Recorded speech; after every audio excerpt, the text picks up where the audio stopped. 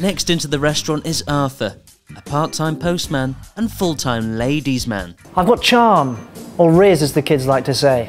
Want to come to Rizzlyland for the ride of your life? I've given more women the sack than Alan Sugar. Dogs call doing it Arthur style. Damn, girl, are you from Guatemala? I've screwed more women than the tampon tax. Excuse me, sir, can you quieten down? You're putting off the customers. Sorry. What can I get for you, sir? This love machine needs some fuel.